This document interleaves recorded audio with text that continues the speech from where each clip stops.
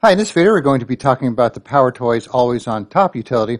So this is part of the PowerToys suite of apps here that you could download and install on your computer. So I'll put a link in the description for it, so you could go ahead and do that if you want to check it out. So it comes with a bunch of different things, but we're going to be talking about the Always on Top feature.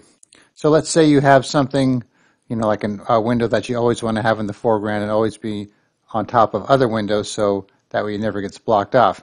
So for example, let's say you're working on this brochure here, and you have the headings, and you want to, go back and forth, but you don't want to have to, reduce the screen size to try and fit them both on the screen. You just want to keep this on top.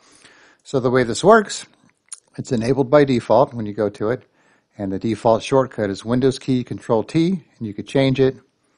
Then there's some other options to show a border around the pin window, which you'll see, and you could change it from the Windows default to a custom color, change the thickness if you want to have a round corner, and play a sound. And then you could also exclude some apps if you don't want them to be able to run on top.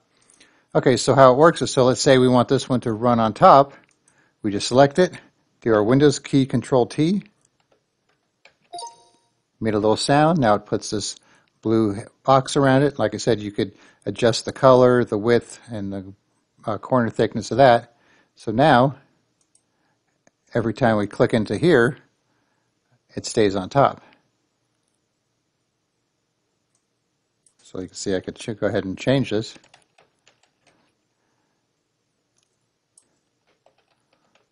And so on, and it stays on the top for me. And then if I open another window, you'll see it opens up right behind it. And that way I can't block it off either. And so I could minimize it. And then when I bring it back, it still stays on top. And then if you want to undo this feature, just do the same key combination. Windows key Control T.